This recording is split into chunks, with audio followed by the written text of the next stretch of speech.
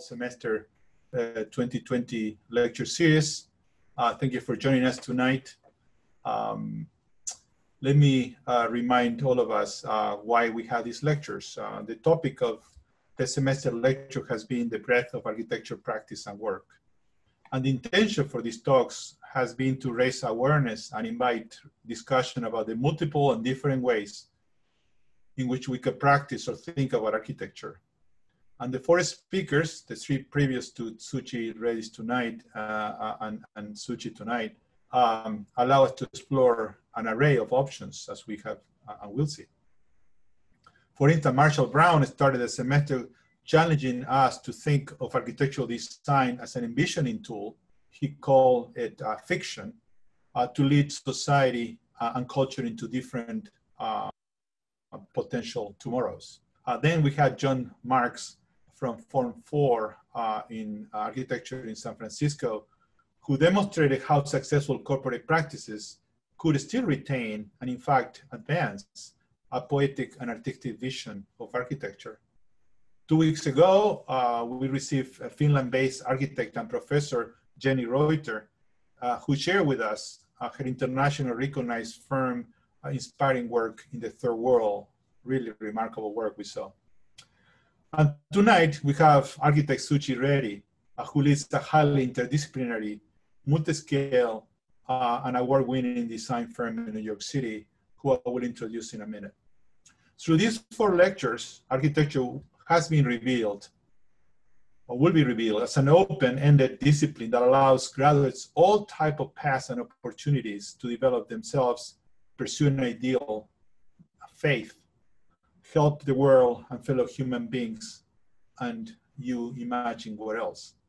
The hope is that these lectures afford all of us the capacity to think architecture beyond what we think and know. Before I introduce our speaker, a few notes just to know where we're at. First, I'd like to recognize the Walton family, without whom we couldn't run these lectures because of their financial and moral support. So thank you, the Walton family. Also want to thank Kate Sullivan, as I always do, for her support. These things take time. We were on Saturday working and she never think it twice. She always support us. So thank you, Kate.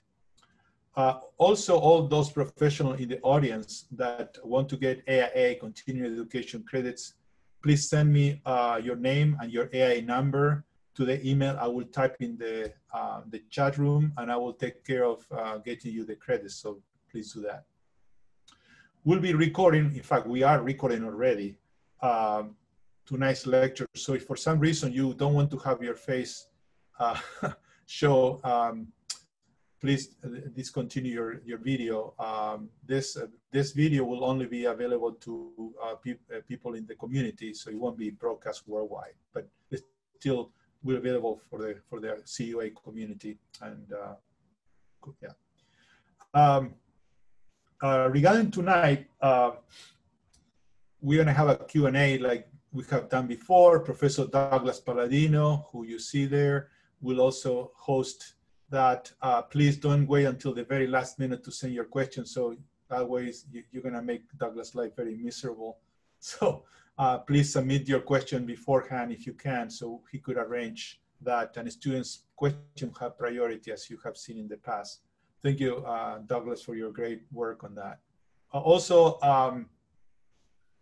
there's going to be something different tonight. We'll invite everybody, and Douglas will talk a little bit more about this as he takes over the Q&A at the end.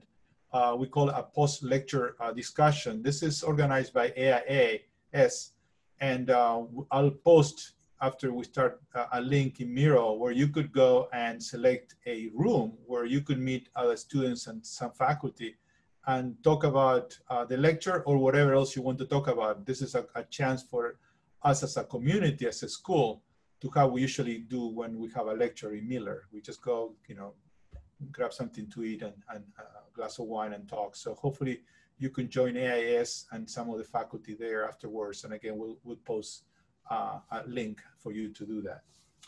So without more delay, let me introduce our speaker, Suchi Reddy, who we are very excited to have tonight. And we appreciate your joining us tonight.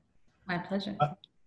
A leader in today's global design culture, ready-made architecture and design was founded by Suchi Reddy in 2002.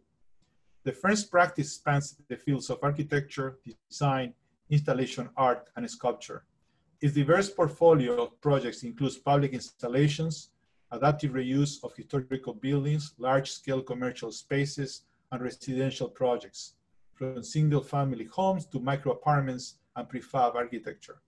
Based in New York City, Ready-Made's design ethos is informed by neuroaesthetics, that is the study of how the brain responds to the design of our surroundings, from art and objects to the built environment. Reddy's strong belief that good design, calibrated carefully to the human, positively influences well-being, creativity, and productivity, and informs the firm's range of projects, their firm's range of projects from conception to details. More recently, neuroaesthetic design principles were central in a collaboration installation with Google, the International Arts and Mind Lab at Johns Hopkins University, and Muto, that was called, quote, a space for being, end of quote. Upcoming projects include a sensory healing room designed to improve recovery times for patients with disorders of consciousness, and a flagship retail space exploring the intersection between technology and humans. Suchi Reddy is a member of the Van Allen Institute Leadership Council and sits on the board of the Design Trust for Public Space and Storefront for Art and Architecture. She was appointed to the Plin Distinguished Professor at the University of Illinois School of Architecture at Urbana-Champaign for the fall 2019 semester. Suchi has presented and lectured on the firm's work at numerous venues, including the Salk Institute for the Academy of Neuroscience for Architecture in 2008 conference, also at the University of Illinois and the University of Wisconsin. Today's lecture by Suchi Reddy is called Borderless. Let's welcome Suchi to our virtual podium. Thank you so much, Julio. That was an incredible introduction. Really doesn't leave that much for me to say other than show you pictures, which is pretty fabulous. Thank you all for being here at the end of your day, and special thanks really to Professor Bermudez for inviting me to be part of this lecture series. I'm hoping that what I'll share with you today you'll find useful, and I'm really looking forward to your questions, because I feel that that's perhaps the most important place where we learn from each other, and it's always an honor to be able to present the work. So I will get started shortly. What I'm here to talk about today is really a concept that has underlined my creative process. And it's this idea of the concept of borderlessness. And in times of increasing and entrenched political turmoil, cultural turmoil, I feel that it is particularly us as architects who are well suited to actually blur boundaries and stretch borders to really explore what I think is a liminal space in our collective thought process. And by doing that, I think we can really posit some very interesting solutions for a society that are interdisciplinary, that can help propagate the poetic potential of our work, which really and truly is the basis of my interest. As Julio mentioned, this idea that form follows feeling has been something that has informed my practice always. And as I developed as an architect and into my practice, about over a decade ago, I got really interested in this field called neuroaesthetics, which looks at neuroscience and architecture and really how our spaces and our aesthetic experiences affect us, which of course for us is a really important confluence to consider in our work going forward. So I hope you'll find it interesting. So the practice really does span a lot of different kinds of projects. My rule is really nice people and nice projects, as I always say. So that could mean anything. It could mean something very small, and it could mean something very big, and anything in between. So with that, I'm going to try and share my screen and get going. 1 second. Here we are. Okay, can everyone see this? Yes, okay, great. Yes. Yes. So I just wanted to start. I always like to start with this slide. This is a still from a film called Suspiria, which I love, by Luca Guadagnino. And for me, it represents really what I try to do in architecture, which I always find to be this kind of place of entry into worlds that perhaps we haven't discovered yet. So that said, what I'd like to do is take you through the project that Julio mentioned, which is called A Space for Being, that debuted in Milan last year in April. And this project was conceived as a vehicle to explain to the general public the importance of design, and really through the lens of neuroaesthetics, so that we could design 3 different spaces. Visitors would be allowed to experience these spaces, and we would let them see their bodily reactions to this space back to them, really to illustrate the fact that space matters, design matters, and that the decisions we make around these things have impact far beyond just the visual or the experiential. Just one second. There we go. So this project starts as a collection of 3 rooms. Now they spanned about 7,000 square feet. We built it in about 6 days, which is no mean feat. But this project was conceived in collaboration with Google and also the International Arts and Mind Lab at Johns Hopkins, with whom I've done a little bit of work looking at this intersection of both science and architecture. And the idea was that Google would design a band, which they did, as you can see in this slide, specifically to measure bodily metrics. And once visitors who had to agree, first and foremost, to leave their phones behind and spend 10 minutes in each room without speaking to anyone else, and just allow themselves to experience the space. And then come out at the end and have their reactions read. So the first space that you enter actually is an anechoic chamber, which sort of acts as a little bit of a palate cleanser. Sorry, my arrow seems to be giving me other things than my next slide. One second, there we go. So the first room was a very kind of an earthy space that my inspiration was essentially early caves. So the walls were made of earth and mud and wood, and the tapestry that you see in the back is actually dyed with the dyes from flowers. It's by Claudia Youngstra, who's an incredible artist. And all of the materials were real, were tactile. I curated the activities in this space as well. So in this space, there were books about making, about reading, about poetry, etc. And there were also, we had partners who created scent and sound for the spaces. And the lighting was very important. This is actually one of my favorite slides. This is an 80-year-old cactus. I brought in, he was like this revered gentleman that I put in the room because I loved his presence. But the idea was to create this first space that was very, very tactile. And the second space, this sketch explains. So you go through another interstitial chamber, which is anechoic, and you get into something that's completely different than where you just were. And we did this again by manipulating different architectural elements, as you can see, from light to color to scale to proportion. But the function of the rooms was always the same because we had to maintain some kind of a control. And so this space I curated actually with a whole bunch of pop-up books, which are also a huge favorite of mine and I think of most architects. And we, so this was a much more playful space, and the sound and smell in here were very different. Excuse me, next one, there we go.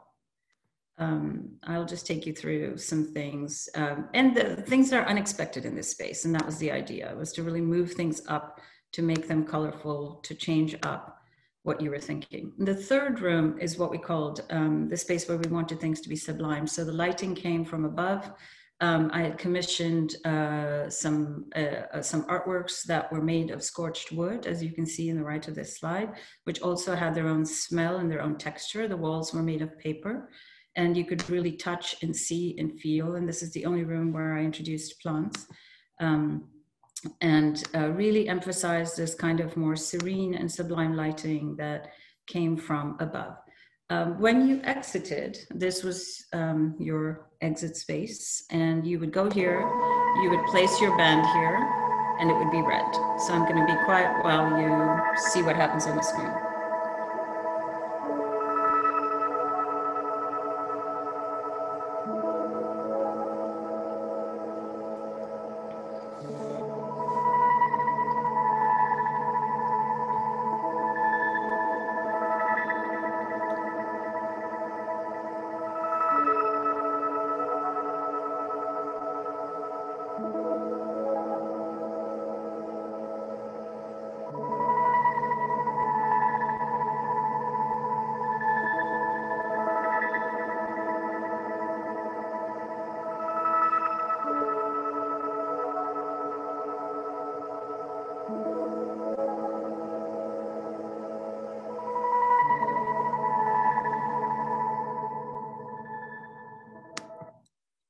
So what we wanted to show people in this case was really that you are always reacting to your space in so many ways, much more than just the function. And so when you came out of it, you were left with an artifact that was also a poetic artifact that looked like a beautiful watercolor.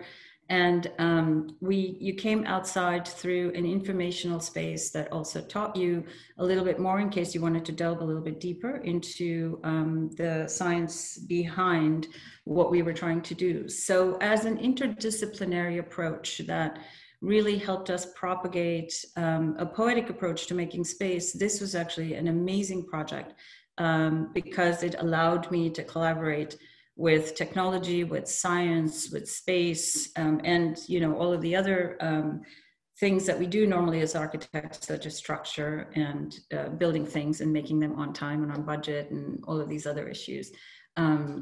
So essentially, this was a space where you would come out at the end and you would get to learn more or be able to talk to people. We also had panels in this space. So I think what follows next is a short video which tells you kind of a fuller story. I will remain silent through that one. And this is actually the artifact that you take away with you. And this is what it looked like when we pulled them all together. So part of the rules of this project, the underlying rule was that we didn't keep anyone's data. Everything was deleted. So really what was left was the physical artifact of their experience. Here we go.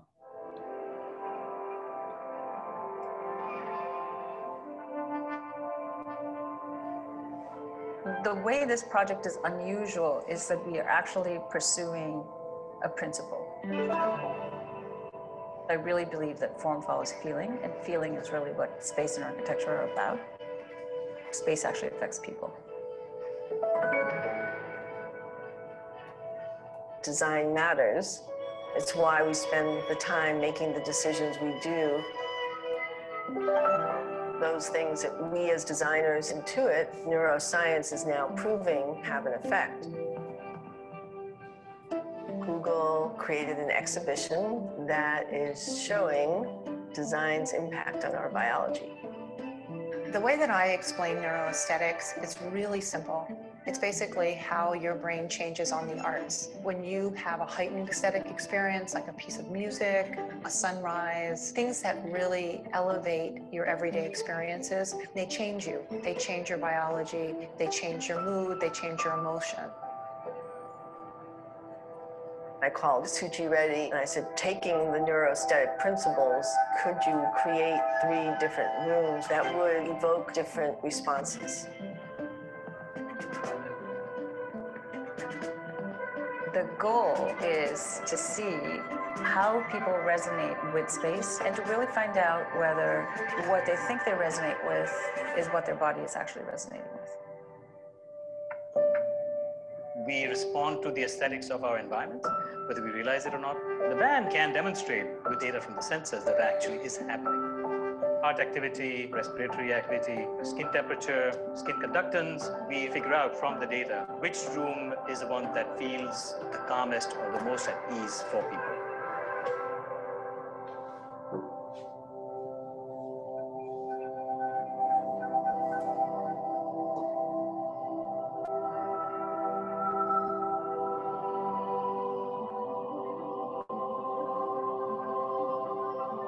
where does your physiology feel most peaceful? I think it's what people are searching for. The space between the notes, the place where they can come and just be. The interiors where we work and where we live have a deep impact on our well-being. We always known that and believed in it, but we haven't been able to quantify it and improve it. You enter a space and it's like, I like it, but why? This is about data used as a mirror back to yourself. Data is just a bunch of numbers, and we wanted to make it artistic in its expression. It can be really hard to put an aesthetic experience into words. But suddenly by combining science and technology, we get a new language. You selected room 2 as the room that we were the most common. Maybe a watercolor can tell more than 1,000 words. Technology has the ability to help you know yourself better. The problems of the future are only going to become more complicated. Solutions have to happen in this collaboration of technology, the arts, and science.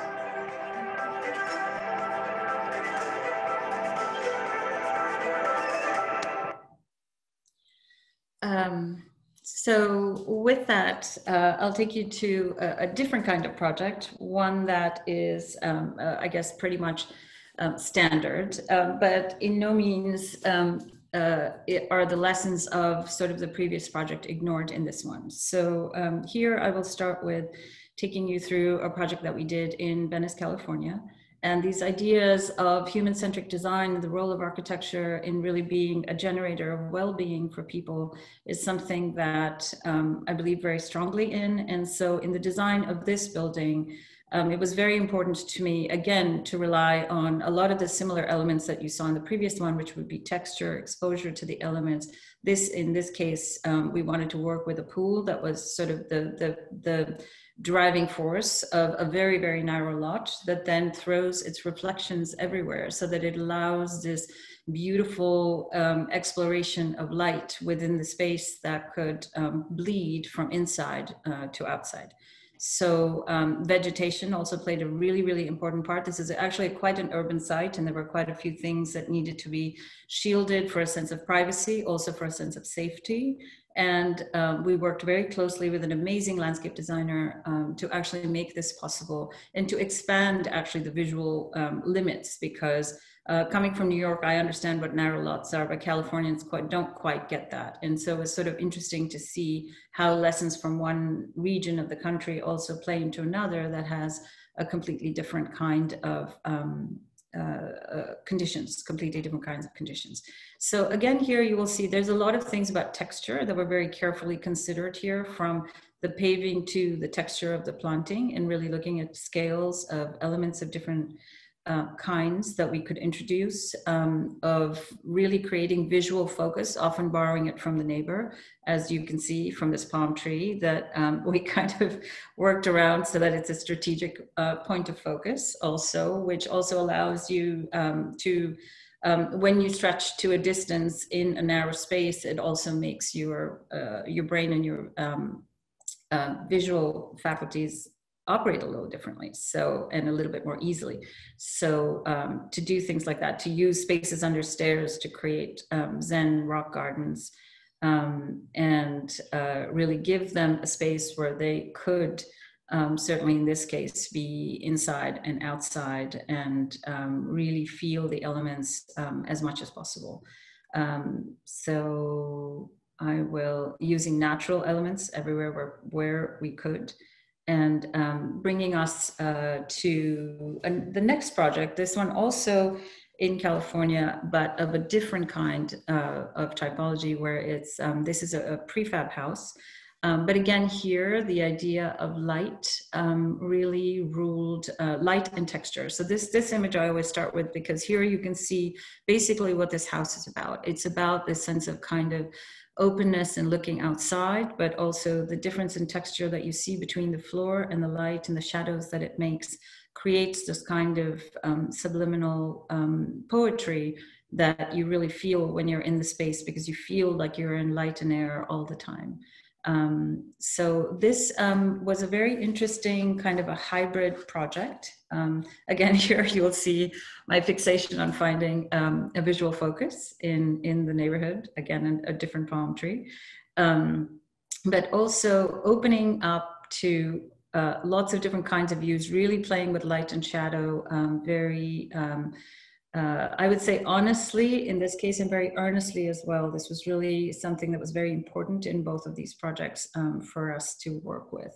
So you can see the passing of time through the house and through the elements of it that made it incredibly important for the client, who is a long-term client of mine. So we're able to have a very open discussion about design and very fluid back and forth, without which, of course, it's here to say thank you to those clients of mine that really support me in my search for the poetic, even if I'm doing it for them. It's telling me my internet connection is unstable for any reason. So if you do have any issues with seeing my screen, please let me know. So this house, actually, one of the most interesting things about this house was also the fact that we worked with a firm that does mostly prefab architecture, and really looked at making it a hybrid between a custom house and a prefab house that was built into a very steeply sloping site, and therefore necessitated a mix of both kinds of techniques of building. So actually it went too fast. And so what you see in front is a stair tower that was actually a custom built element, but the rest of the house is a series of 8 modules that get assembled together.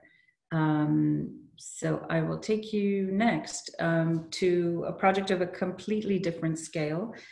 This was a competition that we were shortlisted for a cause that I really believe in, and I'm very hopeful that this will get built one day, even though we didn't win, but I do think it's extremely important. It was meant to be an aggregator for not-for-profits around the girls' and women's rights movement. And the site was actually, if you can see my mouse, this was a former medium or low security prison for women. And after Hurricane Sandy, this was decommissioned actually because of flooding. And the brief was to generate a place for not-for-profits that were working with the girls and women's rights movements to gather, to have a space for important places for women to speak when they came into the city, a place for all of us to congregate. And because the building was landmarked, the adjoining tower had to touch it very carefully so that it was not visible from the street as encroaching on this building. So it was also very interesting where it's placed. It's an extremely prominent location on the West Side Highway next to buildings by Frank Gehry and Jean Nouvel. So our solution and idea here, again, you will see this is about form follows feeling, where I wanted to express the strength and femininity of a building using a material called ductile, which is a very high strength concrete that can span large distances, even at thicknesses of a few inches, and to incorporate that with light so that we could bring in this kind of free-flowing, inviting, welcoming space that actually was attached to a place that hadn't been that at all.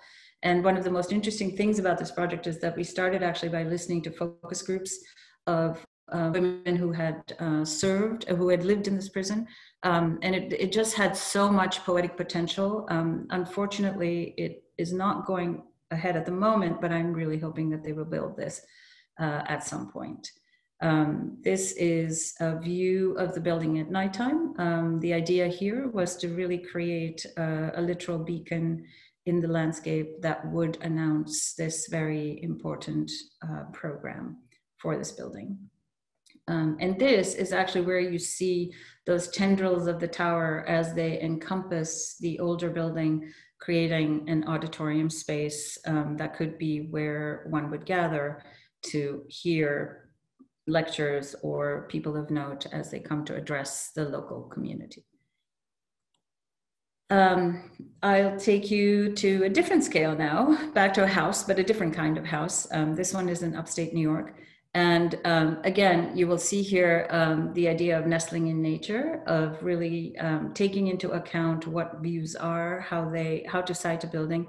In this project, we were honored to collaborate with the artist and activist Ai Weiwei on this project. Our client brought us together and asked if we could work with them. And of course we said yes. And it's an amazing, amazing property of like rolling land, but it's a very, very simple building that's a hexagon in shape, which attaches to the existing building, which is a hexagon in plan. So what we did is take the hexagon, extrude it in section, extend it, and attach it to the building, which is a very simple move. But I will say I was very impressed with it, and very happy to be able to work with Ai Weiwei to make this building a reality on a very humble budget, shall I say, in the way in which it's nestled into the landscape. So this was really important again, and you'll see this kind of fixation through the work is really of where one puts one's focus. And there were some magnificent trees that I felt needed to be celebrated in relationship to the siting of the building.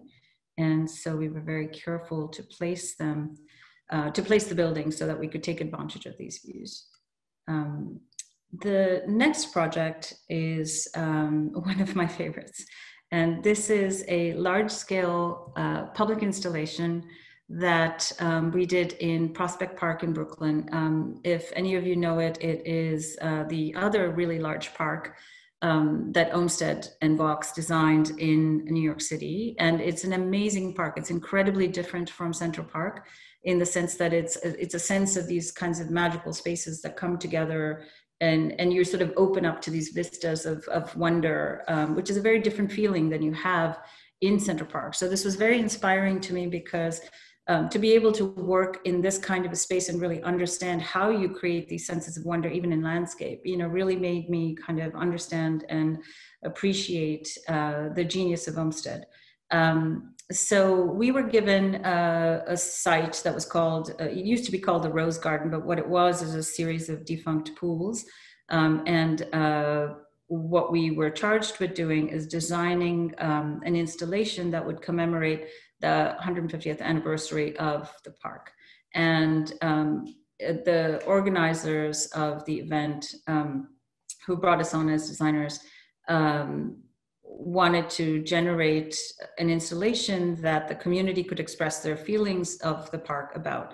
So I went back to an old childhood fascination of mine, which was actually pinwheels, because this sense of wonder that the park created was something that I wanted to really work with and emphasize. And the pinwheel is this object that I feel everyone responds to with a sense of wonder and a smile, regardless of age. And it seemed to be the perfect vehicle, because what we ended up doing is actually using the paper of the pinwheel as the place where people could express their feelings and their views. So to create an emotional installation that also reflected nature and the forces of nature in as you experienced it. So to give you a little bit of history, this is what it used to look like when it was originally designed, and it was you know, very well used, but fell into disrepair. And so what we did is really use those empty pools as galleries, as theaters. And we created sort of an undulating series of pinwheels of different heights, while respecting the natural paths that had already been carved out through the space as they cut through the installation. So what you do is you walk through this installation, but you could also sit in the middle of every pool and look around you at a gallery of all of the different feelings and ideas that had been inscribed on these pinwheels while you watched them move. So one thing I will say I was also very proud of in this project is the fact that we did allow one of them to be accessible to people who are differently abled, who would have to come there in a wheelchair. And one of my favorite moments was actually seeing somebody do that and really enjoy it. So this is a view from the air, so you can see this was about 2.5 acres. So it 7,000 pinwheels precisely mapped at different heights. I think we had 4 different heights. And we also, again, this was a project that didn't have much of a budget at all. So we took existing chairs that had been given to the park, Adirondack chairs, painted them yellow. There was another place where I took a tree trunk and that was lying around, and we cut it and made it yellow. And actually for opening day, I have to say, one of the most beautiful things that happened was that it rained. And my dream of filling these pools and reflecting all of these ideas and these views and these prayers for the park became a reality for a short bit of time. So I believe, yeah, you can see it. So this is what they would do. So what it did while you experienced it was also telegraph the spirit of the space as it moved through the park. This was at the time when we were, I believe, either coming out of the last election. So it was very, very beautiful and interesting to see people's ideas written on these pinwheels. Because it was a park, we also had to look at materials that could withstand weather but be completely biodegradable, and we couldn't go into the ground or touch the trees or attach to anything. So we had to come up with a system that could be self-supporting and minimal and also removable. So at the end of the project, actually one of the nicest things was that the organizers allowed people to come and take them, and every single one of these got taken and spread around to the 5 boroughs, and I still get photographs of them installed in various places. So, and I guess this message of love wins is still a winner for me. Here are some other views, as you can see them from different sides of it. So the idea really was that when you came onto this space, which you entered from kind of high ground, you would look down and this is what you would see. It would be kind of a sea of yellow in front of you that was undulating with the ideas and feelings of the people for whom this park was very dear. Lots of things happened here, lots of engagement, lots of things that inspire you, which I think is one of those beautiful privileges of being an architect, being a designer, of doing things in the public realm and seeing what people do with it. Everything from dancing to painting to getting married to everything else that you could imagine, which was absolutely wonderful and really, really gratifying actually to see this project come to life.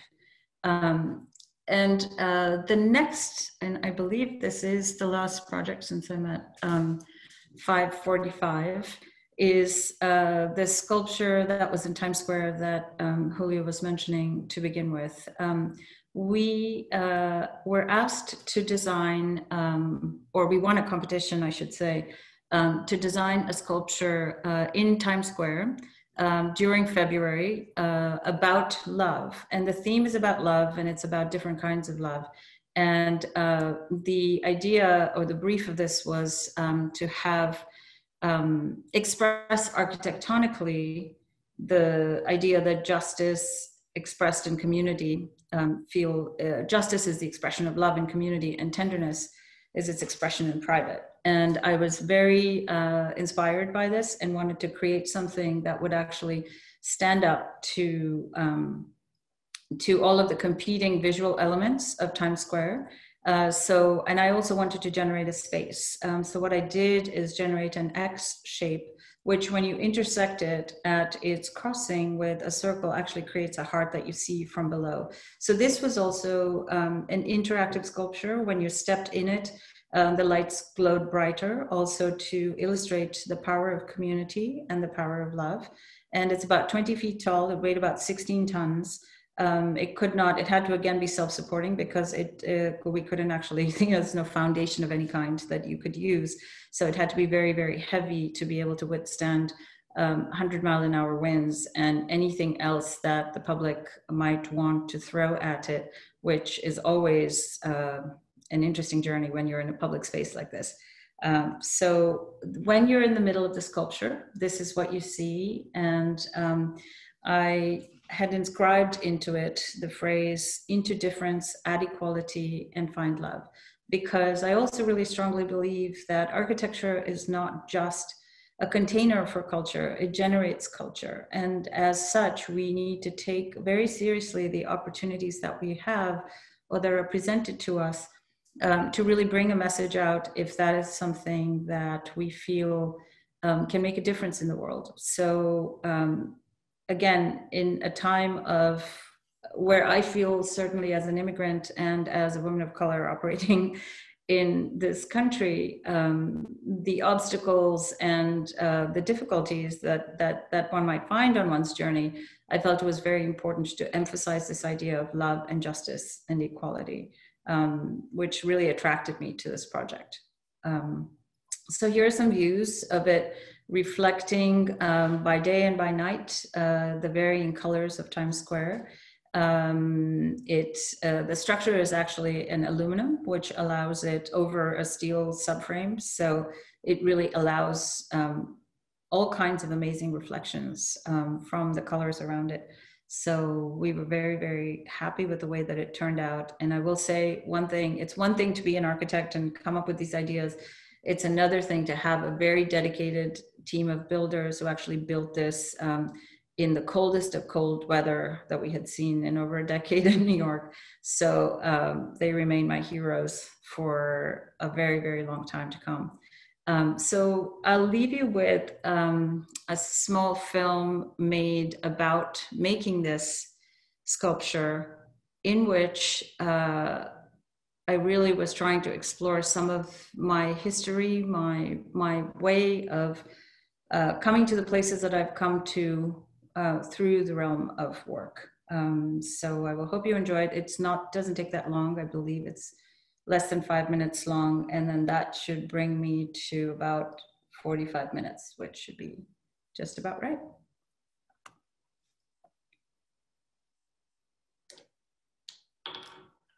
I think it should start in a second. Sorry, yes. Let's see, maybe I need to.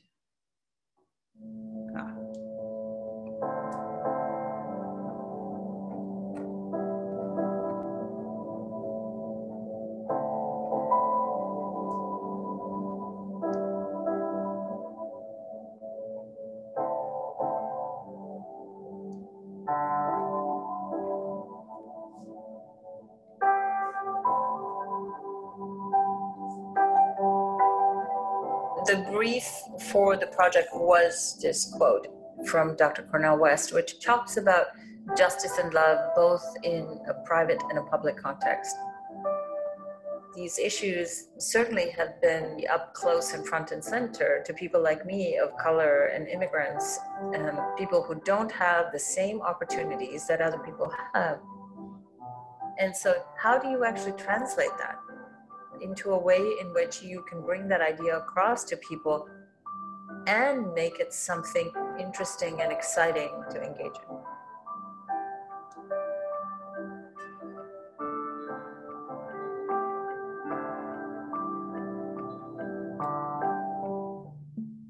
I grew up in the city of Madras in South India, which is now called Chennai. When I first came to this country, my first experience with racism was a shock. I didn't even recognize it. I didn't regret it at all, but the first firm that I got an internship in was an all-Black firm. They were willing to hire me. And then when my second internship was in a white firm that was mostly male, I remember sitting there and thinking, why am I not getting anything interesting to do? And then I look around and I see that the white guys were my age, who I could tell were not as interested in the work as I was, were getting the projects and I wasn't. That was my first epiphany of racism. When you recognize the limitations, I mean, this is why I think, being an architect is such an amazing thing, because in essence, what we are doing is always dealing with limitations. We're always dealing with limitations. We're always dealing with the difficulties, with the challenges. That actually is the material that we work with. In my architecture, I always like to go back to stripping things down to the basics, to really understanding how little can you use to say how much. And so when I saw the brief, I was incredibly excited about it. New York to me was the first time I had actually felt at home in this country that I was desperately trying to call my own. And the site being this melting point, being these crossroads, the brief being about love, we came across these two different planes and what happens when you cross them. And then when you insert a symbol like a circle or an ellipse, that implied this heart-shaped icon. It's the magic of geometry, where you do these things and then they reveal themselves. We really wanted to create not just a moment or an object that's viewed from all sides, but something that was a space that could be experienced. I felt like we had arrived at an economy of material and shape and form to express this concept. At the intersection of difference and division, when you insert justice, equality, and democracy, love is created. And so it really was this idea of into difference, add equality, find love. That became the formula and the principle for the sculpture. On the one hand, it's this very tall X that, is a big enough shape that stands out within this urban space. But at the same time, the bottom half of it is the size of a teepee, it's a tent. It allows you to feel intimate within that space. So people got married under this. They kissed under it. They created dances under this thing. There were so many things that happened, and part of the beauty of doing something that you unleash into the public space is really see how other people interpret what you do. Form and the experience of architecture and art has the ability to shape a person, not just emotionally and culturally, but also from their physical well-being. In my culture, we have a concept called Advaita, which means you are always part of a whole. You don't have the sense of difference to somebody who might have a different opinion than you, a different orientation than you, a different color than you, a different language than you. And as architects, it's the biggest privilege in the world to generate spaces that can actually inspire people to want to be more of themselves.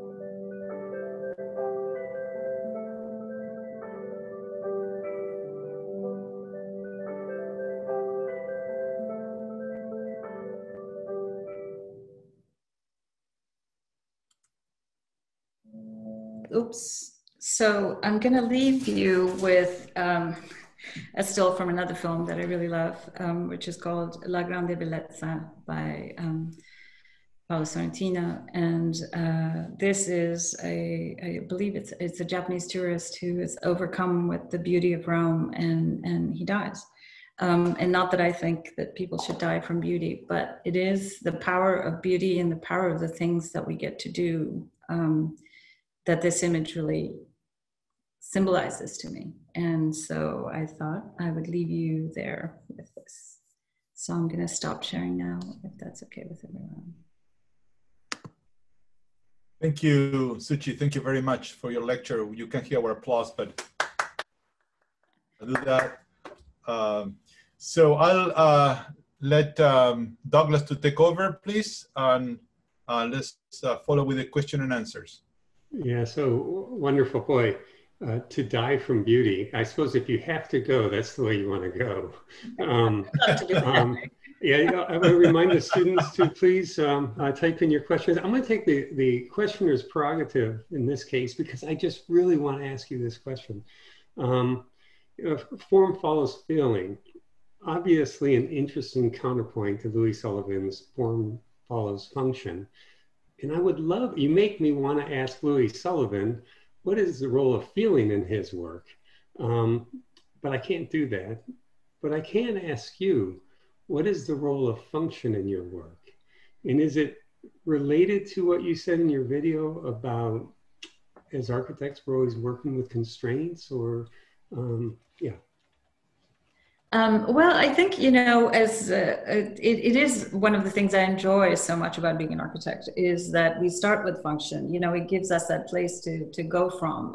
What we make has to be practical. It has to work. It has to fulfill the needs of the people who have, you know, entrusted us with their time and their money in order to give them something that they need.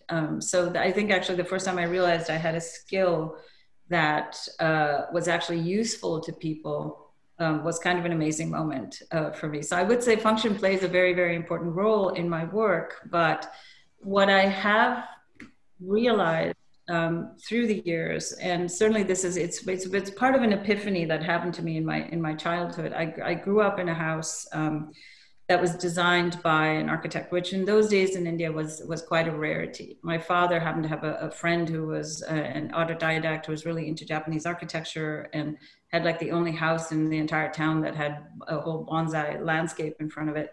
And we had the privilege of really having him make our home. And I remember at the age of about 10, I think, really somehow knowing that my house was this protagonist in my life, that it made me a different person than my friends. Not a better person really, but just a different person. And I knew that it acted on me in this kind of way. And the clarity and the truth of that epiphany is the thing that has driven me to become an architect, to really explore the kinds of things that I try to explore through my work, which is really, how does it make you feel?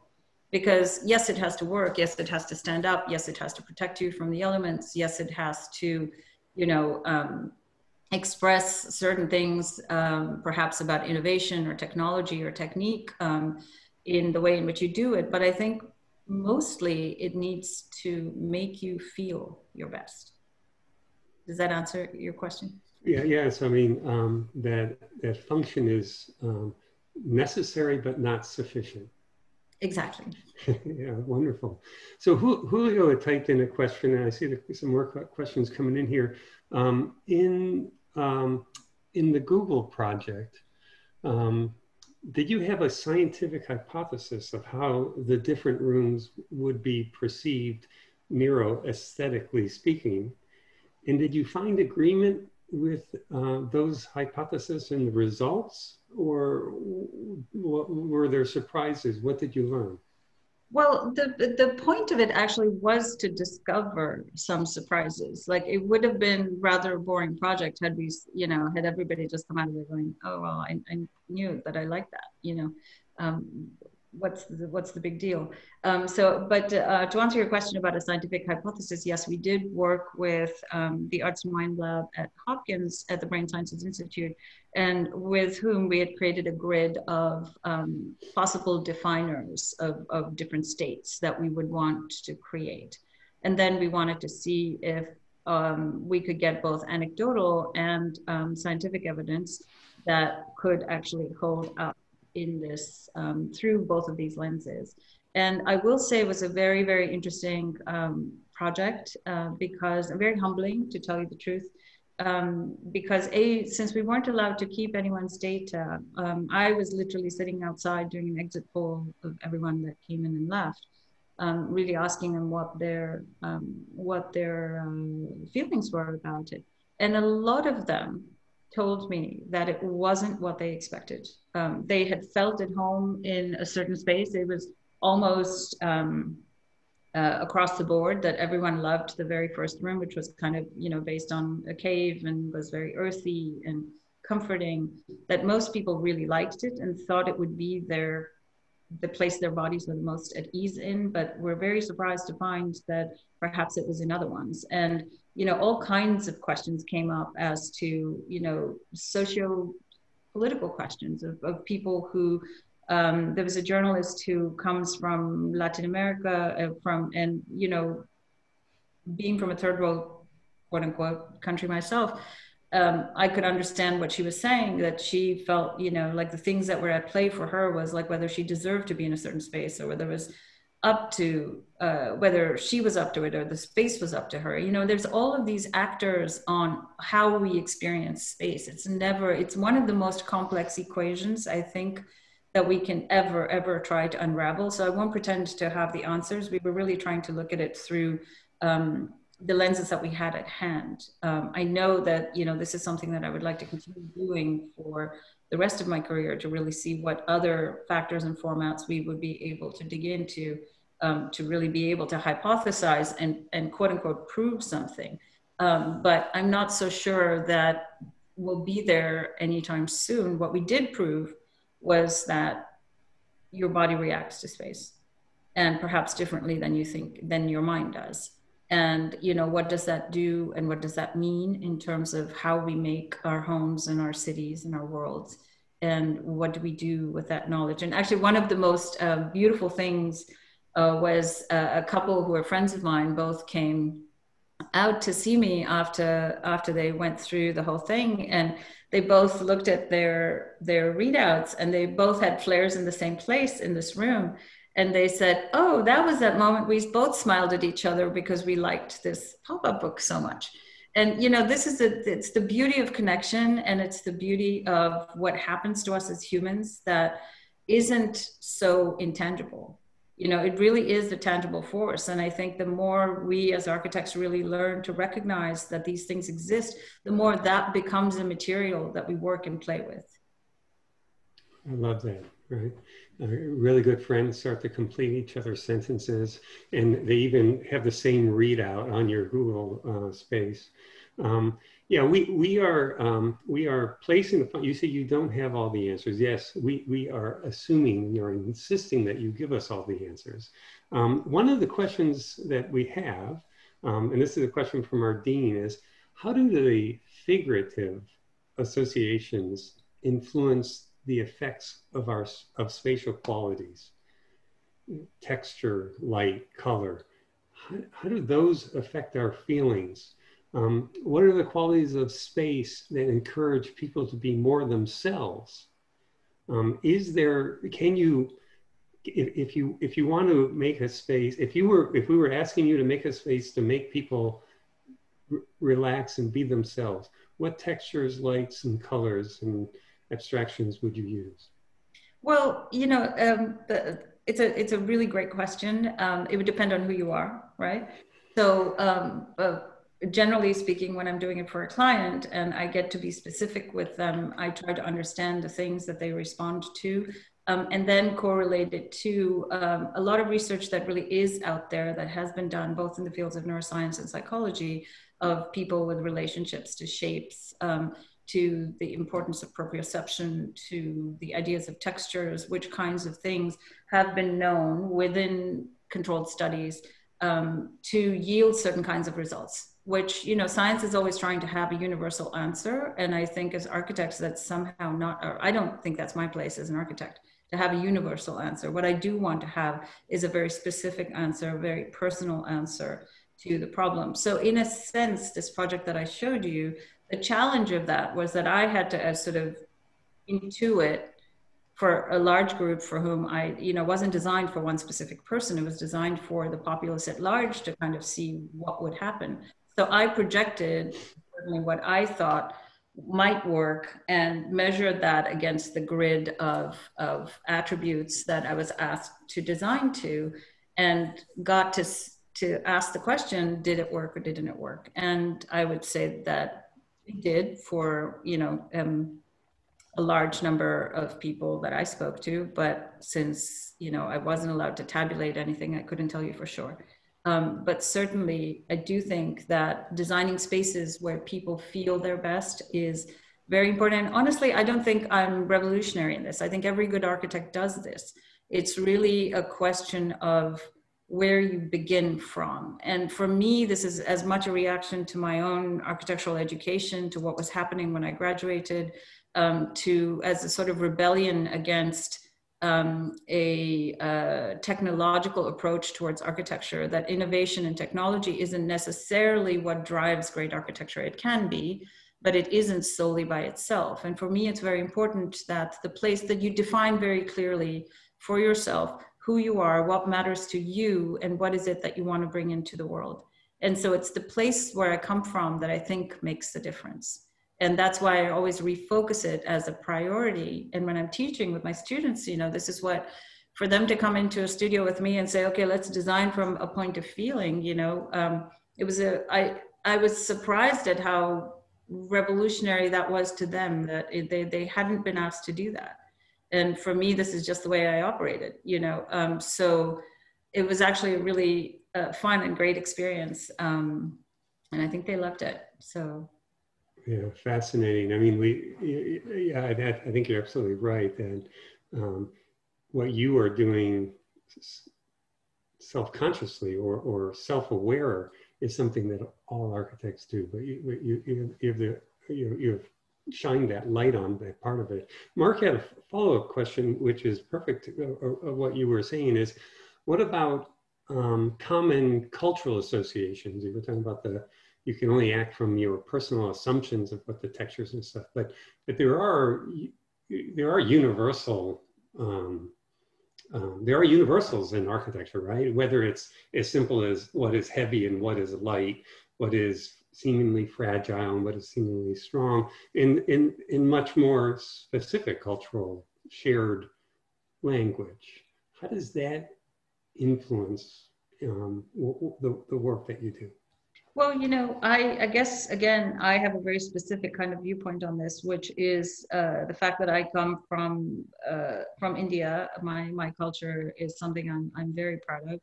And it's quite different from the culture that I call my own now here. And I relish actually that place. I relish the place of being an immigrant. I relish the perspective that I have that allows me to see things from this liminal perspective, that lets me see and feel how to react in different places in different ways. It is a very, very humbling thing, I think, when we do architecture, but I think it's a question that certainly we need to pay attention to, because there are systemic biases that I think we propagate through architecture that I think need to be looked at very, very carefully in the realm, through the lens of culture, through the lens of language, through the lens of your ease and your access to things. And this is why, you know, this is becoming slowly actually something that I really would love to focus a lot on as I go forth. And some of the work that we're doing as that's going to come out next year, which I can't really talk about right now, sadly, it does have to do with access, with communication, with the agency of community as a whole, which I really would like to focus on more in the work. It sounds like you have a fascinating practice, and some of our professor practitioners, Milton Shinberg, would love if you would describe your office and how people collaborate and how you create the opportunity for positive interaction within your office. What is the culture that you create? Well, I'm actually sitting in our conference room, sadly, by myself right now. But you know, the normal practice is that we're a firm of 16 people, and typically speaking, when we start with a project, anyone who's on the project gets to sit in on the design exercise, so that we're all actually engaging with it, whether it's the intern or it's me. And generally speaking, we'll just say the best idea wins. And sometimes, even if that might be lost time, I find that to be very, very, very important period in a project, because what it does do is make everyone feel like they were really a part of this thing. And I couldn't be presenting all of this work without the dedication of the people who work with me. So that's something that, you know, is really, really important to me. I usually actually start my lectures with a picture of my studio and thanking them before I thank the people who invite me. But I didn't do it today because for 9 months, you know, it's been very hard to see them. We meet each other on construction sites and for short meetings, and they have valiantly figured out how to work digitally and remotely and continue to do the work that we're doing, which is really amazing, because literally now my team is spread across the globe. And we're working from different time zones and overcoming all kinds of obstacles. But yeah, so it's very important to me that the culture and the ethos in the firm is one of passion and of dedication, and really the not forgetting the desire to do better and to do good, which I think is really important for us as architects to keep in mind. Yeah, I mean, there's a number of questions about you know, the elephant in the room or the many squares on our screens. You mentioned you know, that music is a space between notes, and by extension, architecture is a space between walls, and that place matters. We have all recently experienced how much place matters, and the challenge of being creative and working and being a work mindset in our basements or bedrooms. How have you in your office overcome those challenges? Well, I think they've all done pretty well. It's just been really, really hard, especially in the beginning. I think it was really hard, like it was for everyone else, for the people who have children.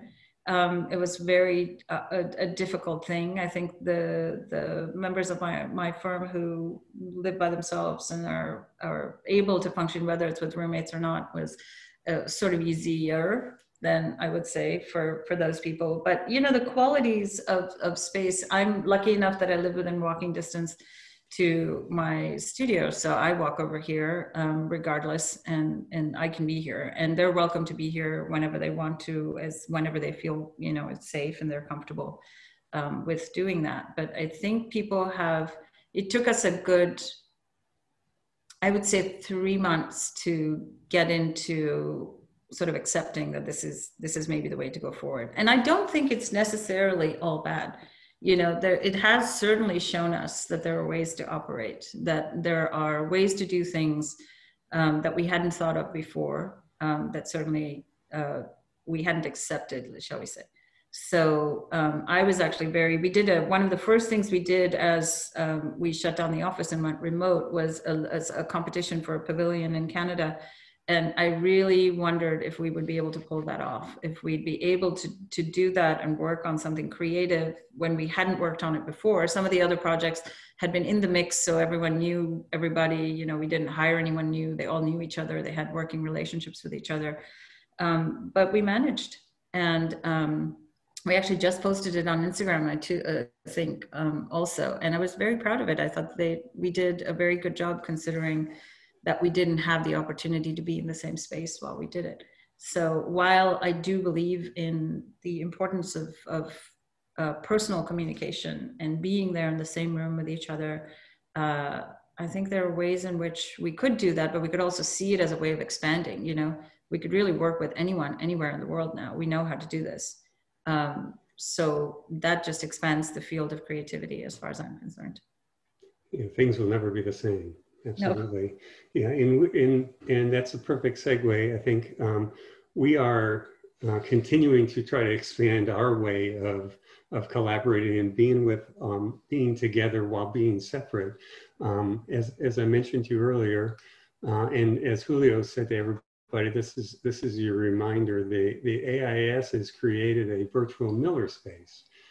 If we were in the auditorium, this would be at the point in the evening that we would all invite you to join us in the Miller space, and we would have individual conversations. If you go to the Miro board link that Julio posted, you will see a virtual Miller space with a series of links. You merely need to click on one of those Zoom links and you will pop into a different space with people and have a smaller gathering and conversation.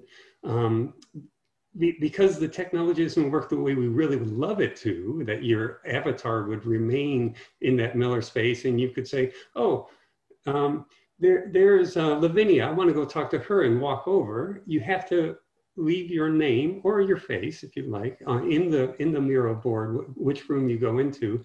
And then when you pop back out, you can see where Travis is, or where Milton is, or where Maria is, and we can go over there and have a glass of wine together. Suchi, I really want to thank you from all of us for shining a light on a piece of architecture that I guess we all know is there, but in the rush of all the things we're doing, maybe we don't always give it the due focus. I personally find your lecture really inspiring, and just want to thank you for sharing that with us. Oh, thank you so much. I really thank you. Appreciate being here. And I'm really honored to be able to share the work, so thank you.